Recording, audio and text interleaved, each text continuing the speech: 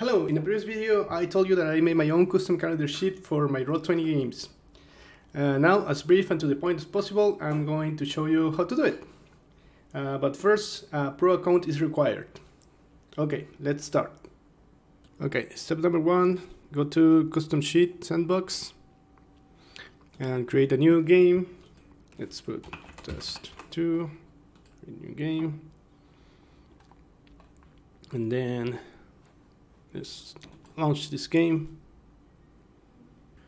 Okay, then you open a text editor. In this case, I'm using Notepad++, and you have to use this tag. Let's see, it could be any kind of input, but for this example, I'm just going to use text. Name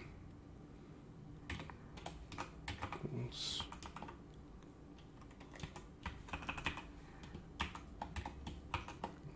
char disput strength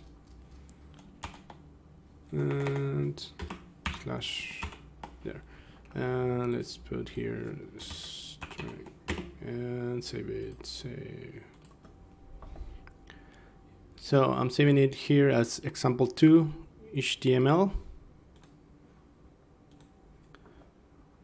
Then we have to open it with this button here in the sheet sandbox tools, the HTML button.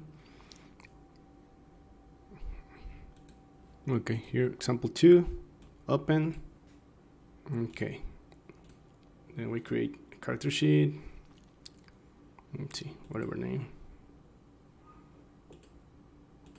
And now you can see we have strand and a box here. So let's say a number 19. And it automatically creates an attribute with the name of the tag, and you can see current 19, right?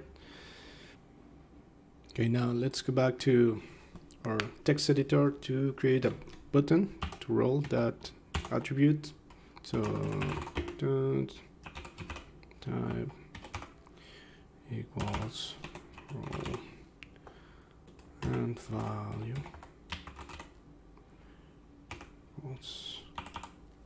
Okay, and here you can write whatever thing you will use, you know, for rolling or a macros or whatever. And we use the attribute this way, just calling char strength. Okay, name roll check, and let's put it str button, closing button. Yeah, you save that and roll. Let's close this. Okay. You can see here it rolled 1d20 plus the strength attribute, right? Yeah, and that's it. And as you can see, that's how you make a character sheet. You just need to know a little HTML, and then of course you will need to use CSS to do the decorations. Thank you very much for watching. I hope this was useful. I'll see you in the next one. Goodbye.